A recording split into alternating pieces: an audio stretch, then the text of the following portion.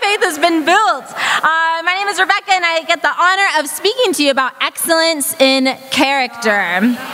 So, I want to share a few quotes with you that really inspired me when it came to character. And actually, I kind of want to give a very simple definition of character because I'm someone that can overcomplicate things. I don't know if you can relate. I just need things simplified for me.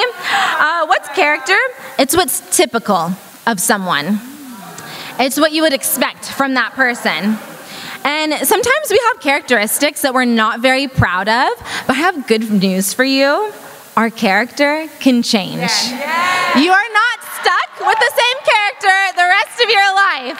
This is the most liberating principle of our Christianity, is that God gifts us repentance. So let me share a few quotes with you, now that you know what character is. It says, be more concerned with your character than your reputation, because your character is what you really are, while your reputation is merely what others think you are. Jim Rohn, the person that wrote the book Good to Great, he says, character isn't something you were born with and can't change, like your fingerprints. It's something you weren't born with and must take responsibility for forming. Wow. Our character is our responsibility.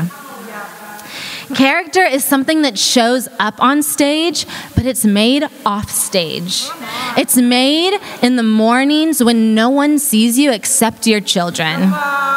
It's made in those unseen moments, the things that you do day in and day out when no one's asking you about it, no one's asking you to give accountability for, and no one sees you doing it.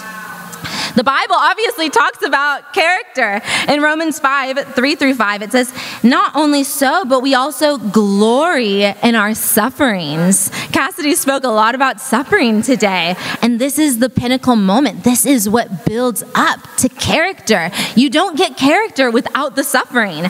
It says, because we know that our suffering produces perseverance, perseverance, character, and character, hope. And hope does not put us to shame. What inspires me about the suffering and the character is it's book-ended with rejoicing and hope. A lot of times we think, oh, I'm going to suffer. It's like we think that we're going to have to do a 10-day water fast, and then that's how we're going to get the character that we want and stuff. But it's like, no, actually, that suffering, there is a great joy and liberation when we suffer. A great happiness from God is promised to us when we suffer. So suffering, that's the word in the Greek, thlipsis. Thlipsis. It's pressure. The word means pressure. It says, especially internal pressure that hems someone in. The feeling that there is no way of escape. Wow, do you guys feel so inspired to endure that pressure to get the character? How is this glorious? How is it glorious to be hemmed in like there's no way of escaping? Wow. You're trapped, right? Because when you're hemmed in and you can't get out of your situation, that's when you have to decide. Am I going to forget everything and run? Come on. Or am I going to face it and rise? Come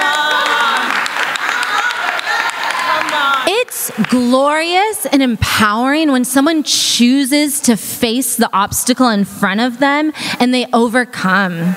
That's glorious. When they don't quit and they don't run from the challenges, that's an inspirational story. It's not an inspirational story when someone went through something hard and then they quit and then they became a victim about it the rest of their lives and always talk about how it was so hard and that's why they couldn't become the woman of God that they wanted to become. That's not inspiring, right?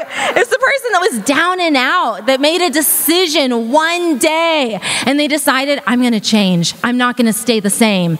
That's what's inspiring. You know, this December I got an opportunity to grow in my character. If you don't know, my husband is Colby Gray, and he always does new things. My life is an adventure. picture because we're always doing something new. Last December, and you know what? Okay, the other thing is about me. So I'm married to Colby. He's always changing, always growing.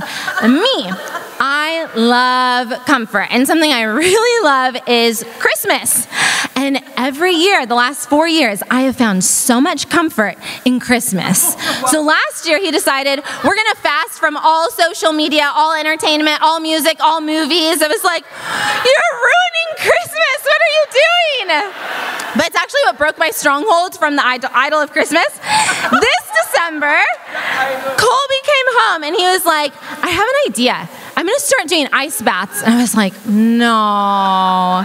He's like, can I put it on the balcony, babe? I'm like, no, that's such an eyesore. And I made it about it being an eyesore because I knew that if he started doing ice baths, I was going to have to do it next. And I didn't want to have to do it. And I was so defiant in my heart. I was like, okay, fine, you can do it, but I'm not going to do it. And then it was totally God, because that night, Colby Jr. had a fever, and he didn't sleep a lot of the night. Oh yeah, so anyways, Colby gave me all these benefits about why ice baths are so awesome.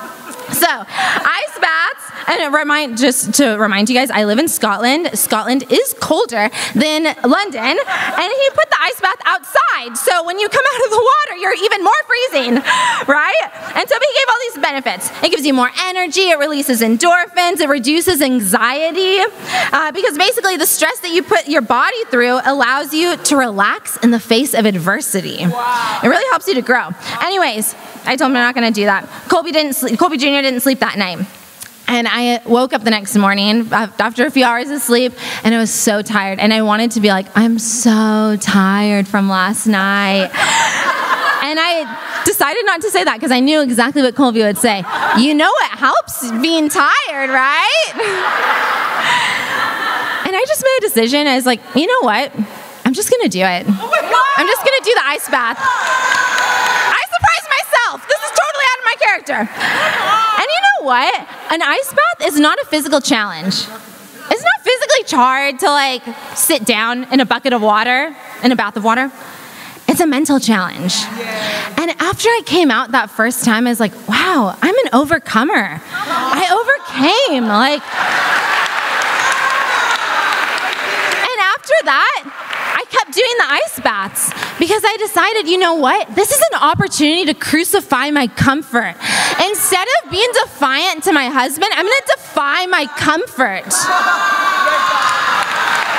And facing these physical discomforts expand to emotional and spiritual discomforts. And I don't ever feel like doing it. I don't ever feel like doing the ice bath. But every day as I'm on my way home from the gym, I just pray, God, please give me the strength to do this ice bath. I really don't feel like doing it, but I know I need to do it to crucify my comfort. Now, I'm not telling you guys that you need to go out, buy ice baths and ice bath every day. But what I am telling you to do is that all of us have something that we need to conquer, right? Mountains, obstacles. I just want to challenge you, ladies. Imitate your leader. If you're married, it's your husband. If you're not married, it's your women's ministry leader, because they're probably pushing themselves to be greater, right? That's what this whole conference is about. And you don't have to do it to the max, like even as many times as them. Like I just do it a few times a week. I don't do it, Colby does it every day. I do it a few times a week, but it's expanding and growing my faith. I'm just going to close out with a final quote that I felt like really gave me faith. It says, good character is not formed in a week or a month. It is created little by little, day by day. Protracted and patient effort is needed to develop good character, or in our case, excellent character. So, sisters, let's go after having excellent character. You will feel rejuvenated, revived, and alive. Love you. Greater things that have been done.